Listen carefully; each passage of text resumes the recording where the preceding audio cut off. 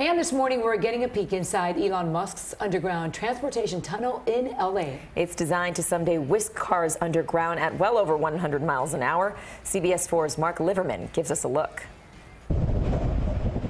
Twisting tunnel turns, ridiculously fast speeds, with no gridlock to slow you down. This is what the future looks like, according to Tesla founder Elon Musk. Traffic is soul-destroying.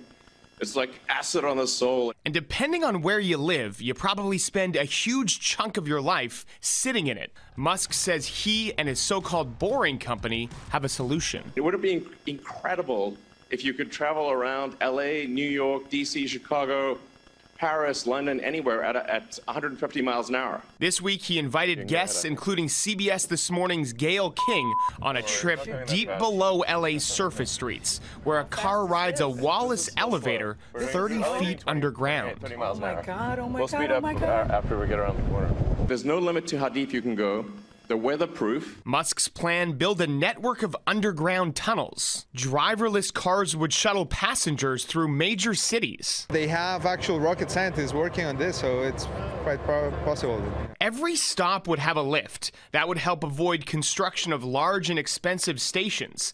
This tunnel, just a proof of concept, is a little more than a mile long. Musk's goal: to have more built and functional by the 2028 Olympics in LA. Mark Liverman, CBS News.